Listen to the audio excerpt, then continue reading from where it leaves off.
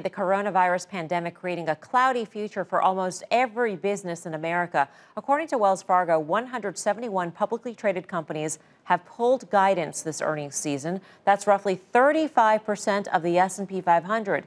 But Tim says one of these names could be a home run investment. He's stepping up to the plate with a fast pitch. Tim, take it away. Yes, Mel, and I miss baseball, but I'm going to fast pitch Abbott Labs. And you're talking about companies that have pulled guidance, and this is one of those companies. So I'm going to first talk about what I might be looking for in a company that pulls guidance. And then let's talk about why specifically at Abbott Labs. But in the case of Abbott Labs, here's a company that has total diversity, diversity in their business units. They've got four major economic kind of footprints, but then they've got global diversity, and then they've got diversity in their customer base, which is the fact that they've got hospitals and a consumer business. The balance sheet is fantastic, and as you might imagine with a pharma company, there's a lot of cash in the balance sheet. There's a decent free cash flow yield, and this is roughly debt to equity of around 0.4, 0.5 times. So at a time when you're worried about balance sheet, this is again another one of these companies, and it's a company who's got an earnings history of consistency. So when they pull that guidance with that business model, I have a lot of confidence that this is a company, as an investor, you should be taking a medium-term outlook on a lot of these companies today. So again, why Abbott? Well, they pulled guidance, but they gave pretty decent commentary on what's going on with their diagnostics business and their devices business, which was really probably the one that's most hit. They're saying, hey, look, we could actually be somewhat V-shaped on this. But if you think about their diagnostics business, obviously, we've heard a lot about COVID and the connection and what Abbott's doing on testing. But some of their core other established businesses, including established pharma, is a business that is very consistent over the long haul. The nutrition business was probably something that was, if anything, there was some pantry stocking. There was a little bit of a front-loading effect. So that counterbalances some of the things that they might have seen in some of the devices business, which was certainly hit. So, look, long-term, the valuation on Abbott, it trades, at a slight premium to its peer group for a reason. And at a time like this, again, low mid-teens EPS with this balance sheet and with this diversity, this is the stock you want to own right now. Guy, I don't know, you're a very astute watcher of this program, especially when you're on the program. But I don't know if you noticed that there was a trade school within a fast pitch. This is like the turducken of fast money segments, with one segment inside another segment.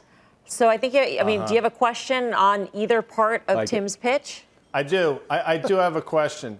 I want to quickly say that what you call that thing, a turducken? A turducken, that's like when a duck is inside a turkey. So this trade school was inside the fast pitch, which became one segment. Yeah. That's right. Well, again, without getting into the more you know. The more you know. Without getting into a great deal about my constitution, that the turducken would probably not suit me particularly well. But I do have a question for Tim, and I'm a big fan of your work, Tim. My pushback, just to play devil's advocate, you're talking about a stock that's gone from 60 to 100 effectively in a straight line. Does that concern you?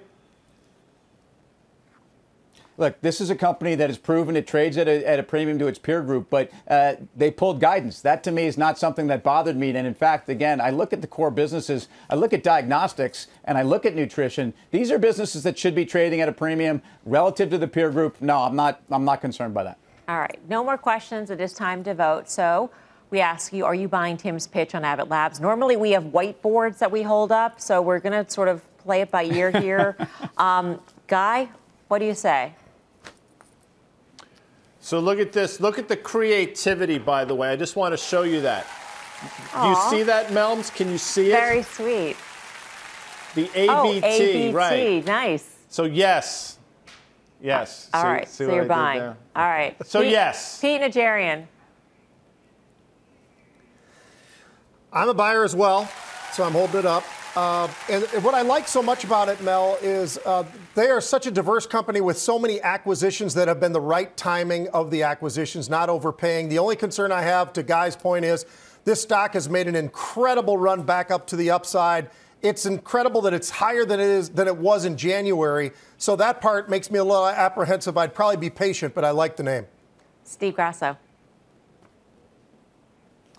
I want to echo that, what Pete just said. So Pete and Guy just brought up a very strong thing. So I say a buy, but it's got to hold the $89 level. So you don't have to really rush in, because not only did it jump 62% off the lows. It came back in about 9%, and it's made a series of lower highs. So just be careful on this one.